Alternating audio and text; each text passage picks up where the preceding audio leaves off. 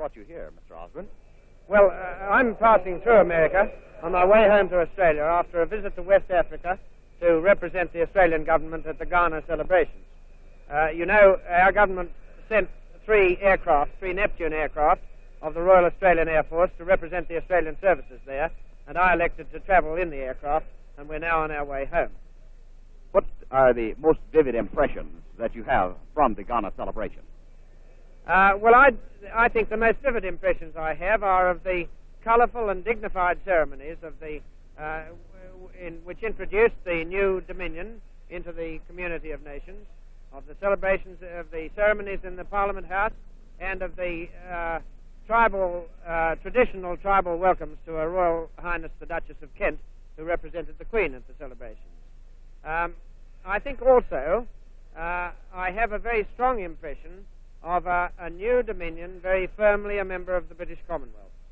The people of Ghana, the government of Ghana, has decided quite firmly to remain within the British Commonwealth. They have recognized the Queen as their sovereign, and so they are in all respects in exactly the same constitutional status as we Australians are. What have you done in the United States? Well, I've had a very interesting time here. I've had conversations with Mr. Quarles, the Secretary of the Air Force, and with General Twining, the Chief of the Air Staff, and with a number of his leading staff officers. At General Twining's suggestion also, and by arrangements which he very kindly made for me, I've visited several operational bases of the United States Air Force and have gained the most valuable information from that, which will be of great help to me in my work at home. What are the highlights of your visit to the United States?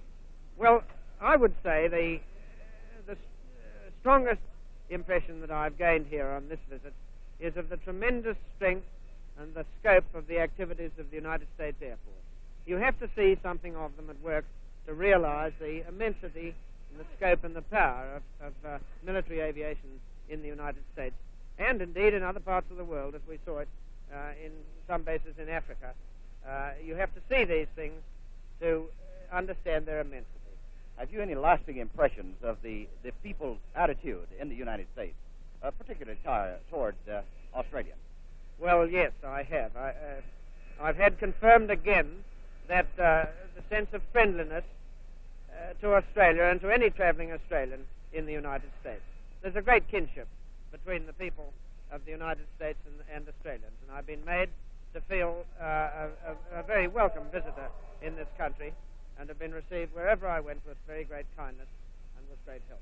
I understand that you have flown in one of the supersonic aircraft that you have conferred with Convair, Lockheed, and will confer with Douglas and North American people prior to your return to Australia. Have you anything that you would like to say in connection with the American aircraft industry? Well, I've seen some very remarkable aircraft since I came here. The Lockheed C-130 transport is a most versatile aircraft. It can do almost everything that's required of a military transport aircraft. I've seen, I had, of course, the thrilling experience of flying faster than the speed of sound in a Convair all-weather fighter, and in a two-seater model of the Convair all-weather fighter.